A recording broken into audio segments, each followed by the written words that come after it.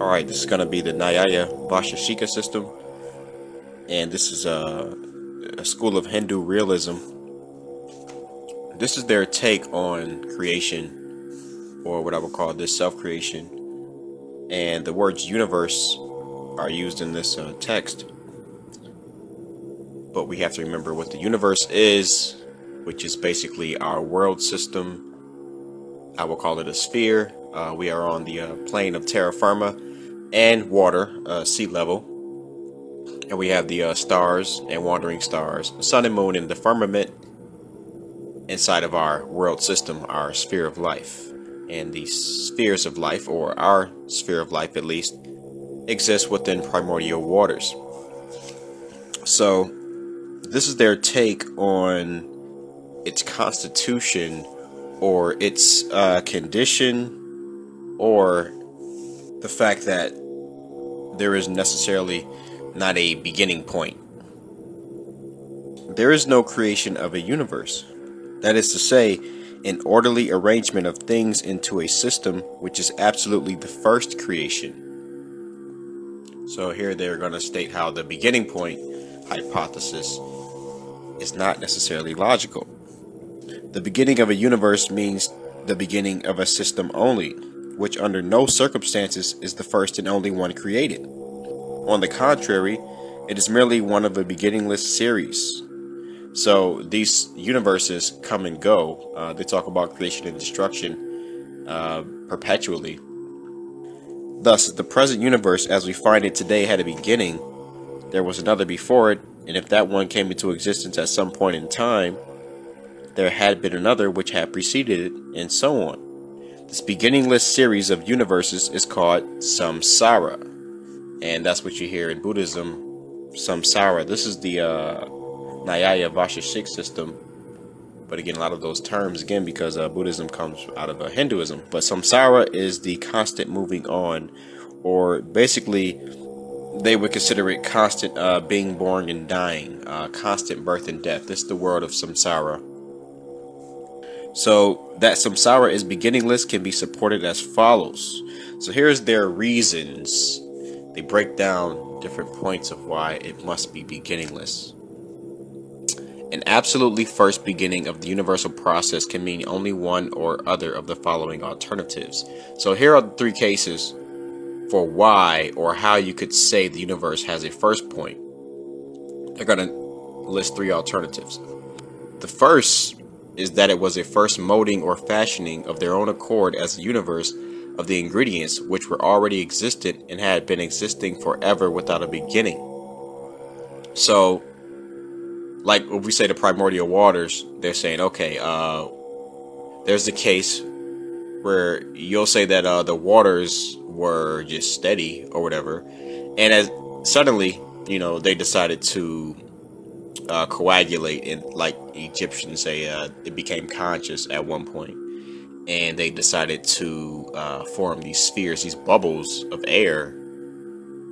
Within these bubbles, they decided to transform into the world systems. Or the second is that such eternally existing ingredients are molded into the universe by an intelligent being. So this is similar to the Bible, the biblical story of creation, where it says, in the beginning, God moved his face over the waters. Now, the good question would be, then what created the waters if God moved his face over the waters? But of course, that could be a metaphor, an allegory, but they're going to go into that. The third is that it was created by an intelligent being out of nothing. That's also part of the biblical story too. In the beginning, there was nothing. So, in the first alternative, the stuff must have existed forever. In the second, not only the stuff, but the being who molded it into the universe must have existed forever.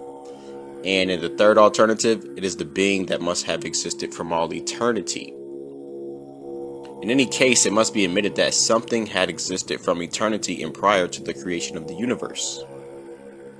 Now, the age of the universe, however long, is yet limited and must have begun on the theory of a first creation at a definite point of time in the past, however remote. And this age, however, is surely insignificantly small as compared with the beginningless, that is, the eternal duration of the stuff or of the being that is God, as such a being will be called. So our current cycle, or whatever you want to call it, is very insignificantly small compared to the beginninglessness of the universe, I'll say, or this, call it creation here. Okay, we'll be seeing that on none of the three alternatives can a first beginning of the universe be maintained. So here's where they'll dispute these premises. On the first theory, namely the stuff fashioning itself of its own accord into the universe, we have to ask if this stuff is something intelligent, that is, can start movements by itself, or if it is of the nature of inert matter. So in the first case, if it's intelligent, it will not be very different from the being of the second theory, which we shall deal with directly.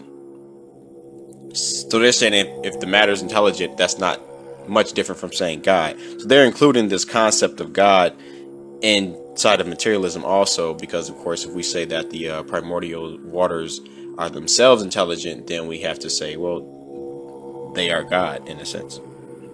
So in the second case, inert matter, how can an inert something start a new movement by itself? No inert matter can possibly start movements of its own accord, and as nothing can be shown to have come, so to say, from outside to operate on the inert stuff and thus produce movement, it must be concluded that there have been always movements in this stuff, and therefore there has always been a creation, a molding of the universe. So basically what they're saying is this stuff of the universe, these primordial waters, must have always been creating and destroying, because they're eternal. It couldn't have come from one moment where they decided to awaken, because we're talking about eternity here. So they say if you're going to say suddenly it became awake, that wouldn't make sense. Then they'll go into how if it did do that, then of course that would be God. Otherwise, if it didn't, if it was just inert, then it would just stay inert. So they're saying, well, the only alternative leaves us to say that, well, it must be beginningless. This stuff, this primordial waters, must have always been in creation and destruction, in motion or movement, as they call it. On the second and third theories, namely of a being that is God having molded the universe out of eternally existing stuff, or of creating the universe out of nothing, we have to ask, is this molding or creative activity essential to God or merely accidental? If it is essential, then it has existed eternally with God, for nothing that is essential to a thing can be conceived as being ever absent from it. So if it's a basically intrinsic aspect of this God, creator God, then why have a first point? He must have always had this potential. And if the molding or creative activity has always been with God, then the universe also has always existed as a result of this activity. Nor will it do to say that while activity is no doubt essential to God, it had existed from all eternity as a potentiality. So to even say it was just a potential and one day he decided to use it is kind of suspect. And that only at a certain point in the remote past it began showing itself as an actual process. For even then it will have to be explained how a something which had existed from all eternity as a potentiality could suddenly manifest itself as an actuality. In other words, eternity is not necessarily linear. Like people think eternity is like, let's just say A to Z, Z, Z, Z, Z, Z, or whatever, or A to Z, Z, Z, Z, Z, Z, just infinitely. Like even that's not eternity. Eternity would actually be one. It's not the same as thinking linearly. So they're saying, well, how you can't say at one point this potential became actuality and turned into a creation, but God exists eternally. Well, eternally is not. You're better off saying, well, God is just real old, because then you could postulate that first creation choice. And as this cannot very well be explained, we must maintain that the creative or molding activity, if it is at all essential to God, has always existed as an actuality and not as a potentiality. If, however, it be held that the activity is not essential to God, but only accidental, then he must have come by it at the time when he began molding or creating the universe. But how, whence, and in what way did he come by it? There is hardly any reasonable way of showing our being that had remained perfectly satisfied without activity from all eternity could suddenly start creating a universe. So that's the postulation when some people speculate they automatically assume God or a being as God. Well, then they have to say that this being must have existed first. So now you're picturing this God or whatever, however you want to picture it, maybe as a big ball of light, and then push the button, or from within himself, the universe sprung. But they're saying that doesn't make logical sense. That a being could have remained perfectly satisfied without activity from eternity and suddenly start creating a universe, because this is eternity. Remember, it's a different thing. You can't say an eternal being decided one day. That's what they're debunking, that concept. Even if we grant that God, not being unintelligent matter, could make such a sudden resolve, our difficulties are not solved. For unless we dogmatically assume that in the beginning all were created alike, we cannot maintain without contradiction that God, who is conceived as a moral and just being, could possibly ever have created a world so full of partiality and suffering. So now they're attacking them from the premise of this wise, intelligent being, like let's say Brahma for the Hindus, or even the so-called good God of the Bible, Allah, just to use those popular concepts. Given the traits that they describe, that can't be Allah. They're saying, because look at this world. Things are not created equally.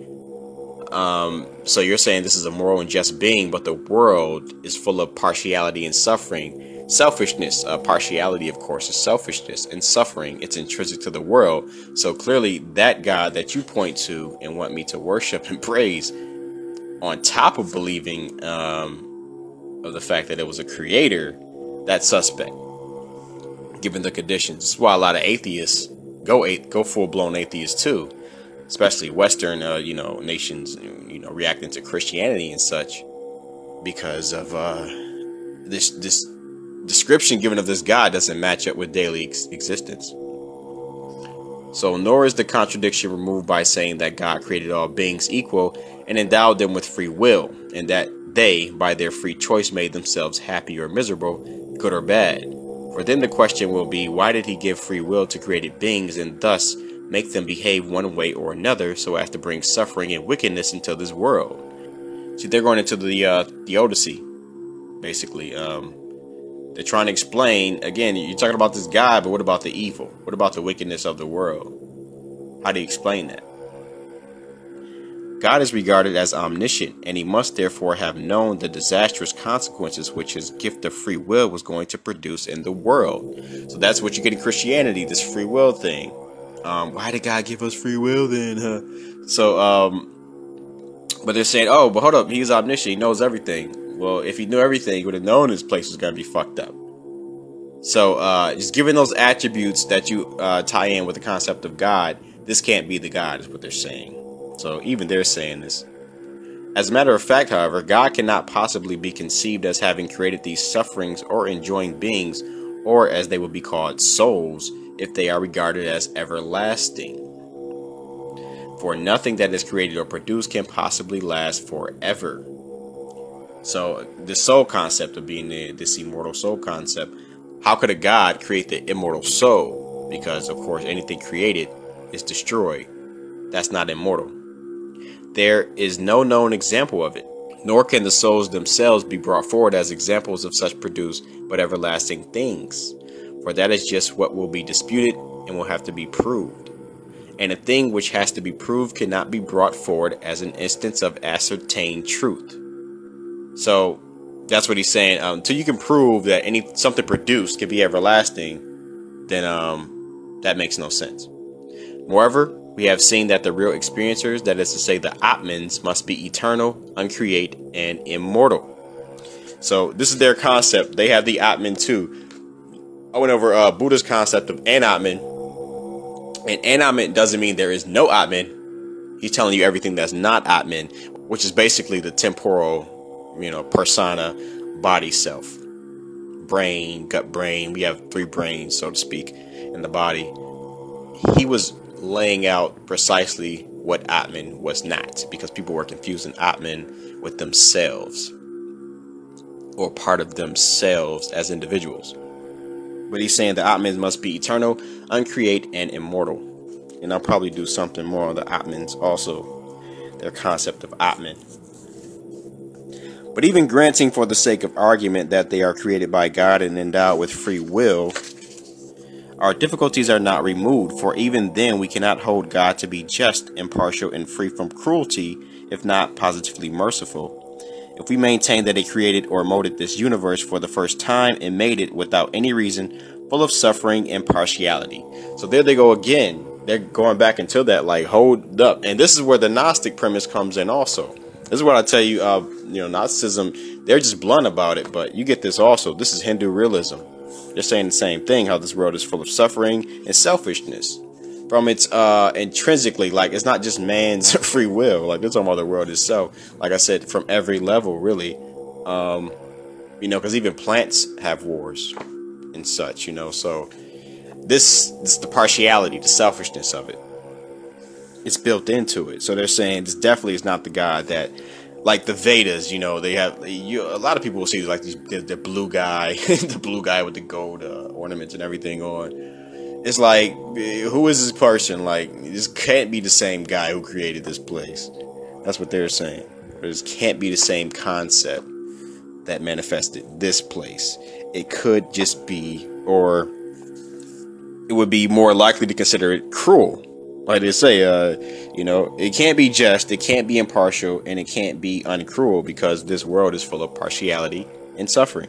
So all such objections and contradictions are removed entirely, as we shall see, if we accept the view that the universal manifestation never began, but that it is and has forever been, and that in short it is an eternal process which has gone on forever and ever. This beginningless process of universal manifestation or series of universes is called, as said before, Samsara. Peace. Third alternative, it is the being that must have existed from all eternity. In any case, it must be admitted that something had existed from eternity and prior to the creation of the universe. Now, the age of the universe, however long, is yet limited and must have begun on the theory of a first creation at a definite point of time in the past, however remote. And this age, however, is surely insignificantly small as compared with the beginningless, that is, the eternal duration of the stuff, or of the being, that is, God, as such a being will be called. So, our current cycle, or whatever you want to call it, is very insignificantly small compared to the beginninglessness of the universe, I'll say, or this, call it a creation here. Okay, we'll be seeing that on none of the three alternatives can a first beginning of the universe be maintained. So here's where they'll dispute these premises. On the first theory, namely the stuff fashioning itself of its own accord into the universe, we have to ask if this stuff is something intelligent. That is, can start movements by itself, or if it is of the nature of inert matter. So in the first case, if it's intelligent, it will not be very different from the being of the second theory, which we shall deal with directly. So they're saying if the matter is intelligent, that's not much different from saying God. So they're including this concept of God inside of materialism also, because no circumstances is the first and only one created. On the contrary, it is merely one of a beginningless series. So these universes come and go. They talk about creation and destruction perpetually. Thus, the present universe as we find it today had a beginning. There was another before it, and if that one came into existence at some point in time, there had been another which had preceded it, and so on. This beginningless series of universes is called Samsara. And that's what you hear in Buddhism, Samsara. This is the Nyaya-Vaisheshika system. But again, a lot of those terms, again, because Buddhism comes out of Hinduism. But Samsara is the constant moving on, or basically, they would consider it constant being born and dying, constant birth and death. This is the world of Samsara. So that Samsara is beginningless can be supported as follows. So here's their reasons. They break down different points of why it must be beginningless. An absolutely first beginning of the universal process can mean only one or other of the following alternatives. So here are the three cases for why or how you could say the universe has a first point. They're going to list three alternatives. The first is that it was a first molding or fashioning of their own accord as a universe of the ingredients. Of course, if we say that the primordial waters are themselves intelligent, then we have to say, well, they are God in a sense.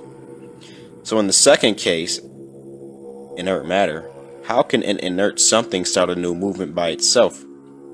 No inert matter can possibly start movements of its own accord, and as nothing can be shown to have come, so to say, from outside to operate on the inert stuff and thus produce movement, it must be concluded that there have been always movements in this stuff, and therefore there has always been a creation, a molding of the universe.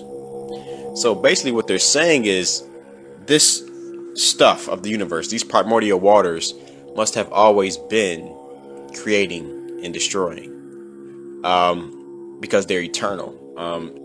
It couldn't have come from one moment where they decided to awaken, because we're talking about eternity here. So they say if you're going to say suddenly it became awake, that wouldn't make sense. Then they'll go into how if it did do that, then of course that would be God. Otherwise, if it didn't, if it was just inert, then it would just stay inert. So they're saying, well, the only alternative leaves us to say that, well, it must be beginningless. This stuff, this primordial waters, must have always been in creation and destruction, in motion or movement, as they call it. On the second and third theories, namely of a being that is God having molded beings, which were already existent and had been existing forever without a beginning.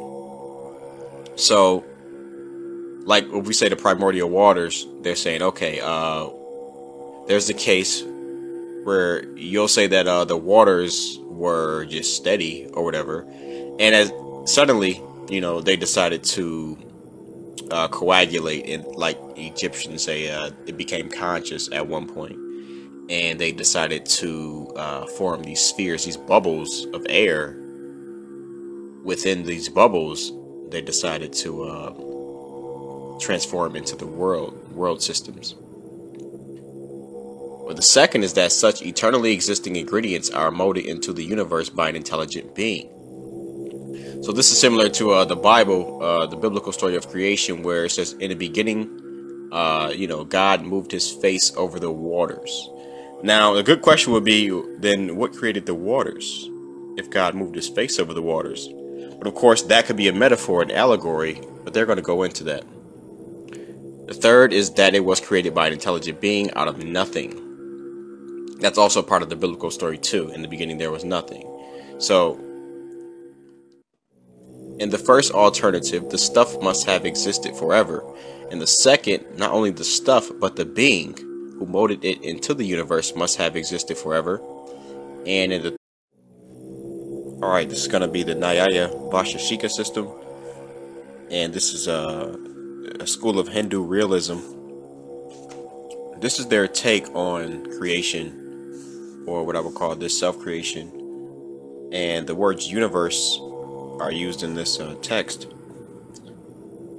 But we have to remember what the universe is, which is basically our world system. I will call it a sphere. We are on the plane of terra firma and water, sea level. And we have the stars and wandering stars, the sun and moon, and the firmament inside of our world system, our sphere of life. And these spheres of life, or our sphere of life at least, exist within primordial waters.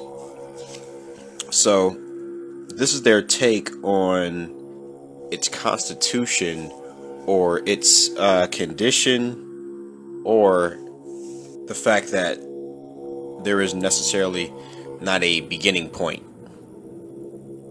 There is no creation of a universe. That is to say, an orderly arrangement of things into a system, which is absolutely the first creation. So here they're going to state how the beginning point hypothesis is not necessarily logical. The beginning of a universe means the beginning of a system only, which under